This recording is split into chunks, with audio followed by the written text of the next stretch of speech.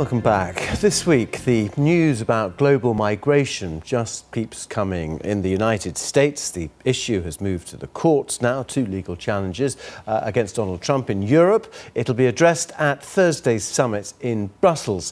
While politicians look for a solution, an online platform has been looking back at migration trends over the past 15 years.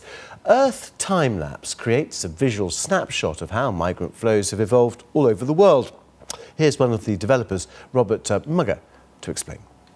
What we have here is data showing every single refugee that's moved since the 1990s. 90% of them are living in the underdeveloped world. There is this sense in the West that somehow they're being flooded or inundated by refugees. Well, the fact is that when you look at a visualization like this, you see that the vast majority of people are moving really next door to cities in neighboring countries. If you layer on top of this map terrorism events as well as conflict-related violence, what you'll see is the vast majority of refugees are fleeing from terrorism and conflict, and they're not bringing it. What maps like this can do is help us challenge some of those myths that are out there that are propagated and repeated in some of our media outlets.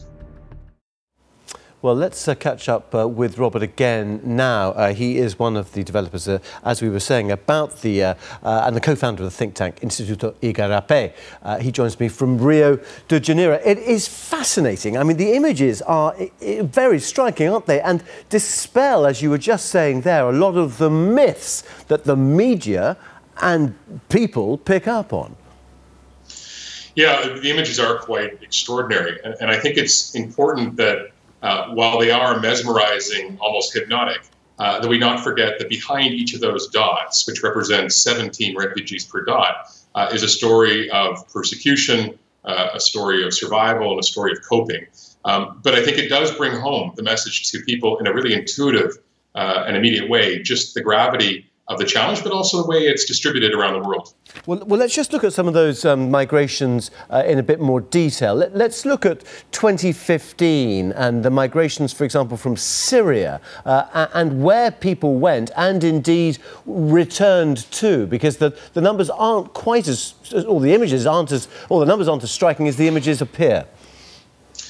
Right. Well, I mean, of course, 2015 was what many describe now as the European crisis of refugees, where you had millions of Syrians who were forced to flee as a result of attacks by President Assad and violence in major cities. It's important to recall that even before 2015, there was an explosion of internal displacement in Syria. It didn't reach the global headlines as a result of a major drought that resulted in people fleeing land that had become arid. I mean, more than 85% of the livestock failed, 75% of the agriculture. But I think the key point about the Syrian crisis is that while you had 1.5 million people roughly moving towards Europe, primarily towards Germany and Sweden, the vast majority, over 5 to 6 million refugees, were moving next door to countries like Jordan, to Turkey, and Lebanon. And so I think it's important that while we reflect on the impact of this refugee crisis in Europe, that in fact it's middle-income and lower-income countries in the south that are carrying the disproportionate burden. Yeah, and when you look at, for example, violence and crime, you can chart all these things, can't you? And in terms of climate change, that is what's so fascinating about it. Yeah, the map is an extraordinary exercise. It was really developed by Carnegie Mellon University's CREATE Lab, which is a group of AI and robotics engineers, together with a large group of research institutes around the world, including my own, the Igarapé Institute and SecDev group.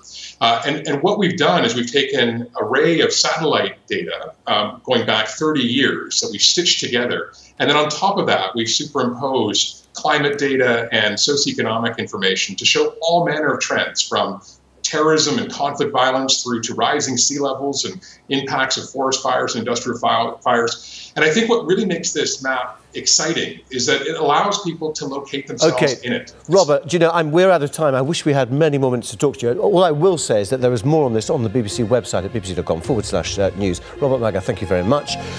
We're finished. Bye-bye.